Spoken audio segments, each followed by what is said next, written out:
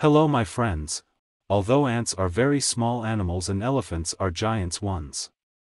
Can ants really kill an elephant? The answer is yes they can. But before telling you how, you can subscribe to my channel to get my new videos if you are interested. Actually one ant can't kill an elephant but a group of ants can. Ants can sting elephants' eyes to cause their death.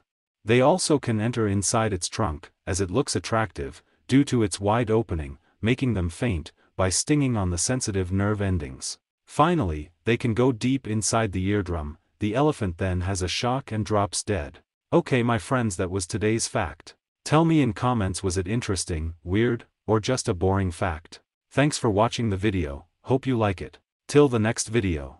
Goodbye.